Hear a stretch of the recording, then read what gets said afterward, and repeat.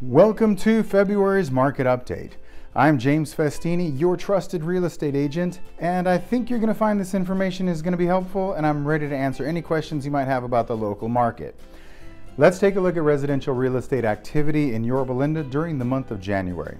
The number of active listings was up 93% from 1 year earlier and up 37% from the previous month.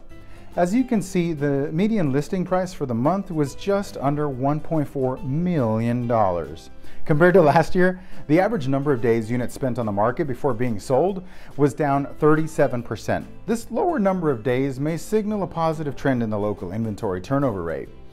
The median sale price was $1.1 million. The number of units sold increased 23% year over year and decreased 24% month over month. Higher year over year figures indicate that more buyers are finding what they're looking for.